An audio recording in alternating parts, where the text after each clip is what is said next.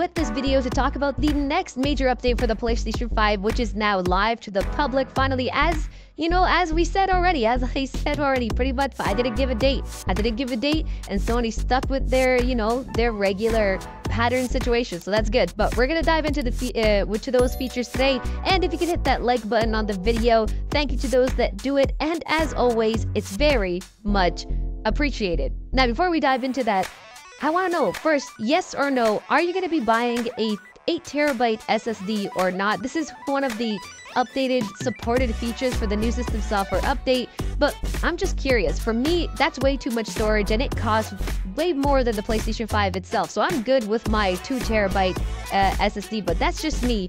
What about you? So comment below, yes or no, if you're going to get an 8TB SSD for your PlayStation 5 or not. Let me know down in the comments below.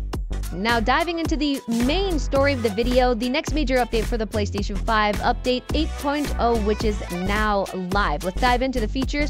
Remote Play is now supported on more Android devices, mainly tvOS, Android tvOS devices. So this is pretty cool because that means if you have a TV in another room and it has an Android TV device connected to it, you can remote play off that. That's pretty cool. You don't need multiple PlayStation 5s. You could just use that feature in itself. Next up is Dolby Atmos is now a thing on PlayStation. You can turn it on in the sound settings and you're done. One thing to note, you turn on Dolby Atmos, it turns off 3D audio for TV speakers. I personally use that, so that's why I noticed it. Also, Dolby Atmos is supported on games that have Tempest 3D audio support already, which is a lot of them, so don't worry there. And for media apps, those specific companies need to update those apps like Netflix, YouTube, etc. They need to update those apps for Dolby Atmos support, but the console itself supports Dolby Atmos. Next up, you can now use an 8TB SSD. The max before was 4. I don't need 8TB. It's also really expensive, but it's an option. So there you have it. Next up, Screen Reader now supports Turkish and Portuguese. The Access controller that comes out later this year on December 6th, I believe, is now supported, meaning you can assign a second controller to the same user. If you want to do one of the combos Sony mentioned for the Access controller, like using 2 DualSense controllers with the Access controller, or mixing the Access controller with a DualSense controller, different combinations. Basically, you can assign more controllers to the same user to get the best combination that allows more gamers to be able to play games their way if they need the assistance. Next up, Game Hub has been updated. You can now easily join your friends by just going to your friends list, and next to their name, you should be able to see a joinable icon. If they're on a game you can join, click on that user and click on the join option on their profile. I'm excited to use this feature with my friends finally, who obviously didn't have the beta. This will make our lives easier because we don't have to ruffle through, is that a word? I don't know. Shuffle through the menus to try to join each other through the system UI. You can now see previews of people sharing their screen in the party section in Game Hub. If someone in your party is sharing their screen, you can see a small preview of this in the party section. You can now also start a private party without creating a new group. You can also invite people into your party without inviting them into your group, like a temporary party member. You used to have to invite them into your group and then they're a part of your party, but if you just want them to jump in there just for a conversation with your friends and not make them a member, then you can do that. You can send out invites to groups of players as well instead of just one by one. You can now also react to messages with emojis, and you can see all the shared media you have in a group, which I just found out about that today, and I think that's pretty cool. It's just pretty much like how on iMessage on iPhone, you go to a person, you click on their name, and you see all the shared media between you two. And now you could do that with groups of friends on Party on PlayStation 5, which is pretty cool. Cards have been upgraded when you have multiple activities ready. The newest one will be available with a standalone card to be the main focus. Game help cards have also been improved. I like this one a lot. With in-progress activities, you can now see available, previously available, upcoming, and complete activities. Beyond that, the one I really like, the part that I really like, and also cards now have their information slide to the right when a card when you just hover, I don't know if you call that hover, when you just slide on a card, You used to have to click on it to see more information. Now you're just on it and it slides information to the right. I love that. That should have been there from the beginning, but it's there now. Very convenient.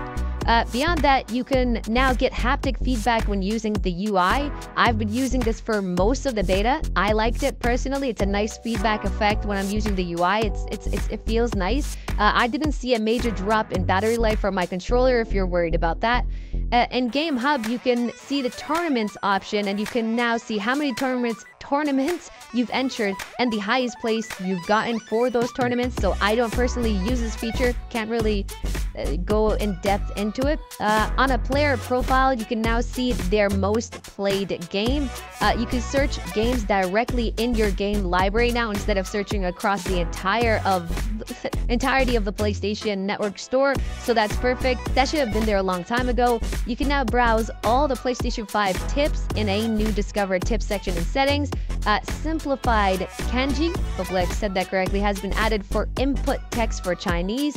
You can now finally mute the beep sound on the PlayStation 5, which was a big thing when starting it up. I personally won't mute this iconic sound, but if you don't want to mute it completely, you can also adjust the audio level for that beep sound as well, which I don't think was mentioned when the beta first rolled out.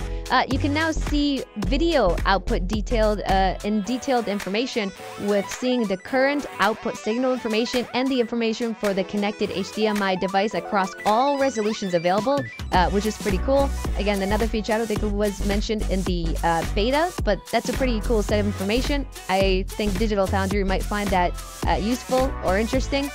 Voice commands have been upgraded. You can now navigate between help content pages using voice command. If you say what's new also on any screen on your PlayStation 5, it'll automatically show you new PlayStation 5 features and information about PlayStation Plus. And unfortunately, as a Canadian, I don't have access to any of this. It's still only for the US and UK, so I can't really speak on it. Beyond that, the QR login page has been updated. The QR code is now bigger, you know, if you cared about that.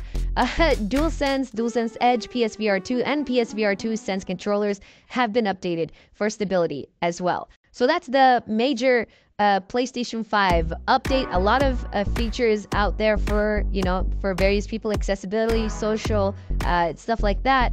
And a long time features that people have wanted, the beep sound. I didn't know how big of a thing that was, but it's a huge thing. But that's really it. If you guys enjoyed this video, please hit that like button, as it always helps. So subscribe if you're new. I got new videos every Monday, Wednesday, and Friday. And before I check you out on the next one, I want you guys to comment below what's your favorite feature that I mentioned here, or what you're most interested about. Let me know down in the comments below. And now I'll check you guys out on the next one.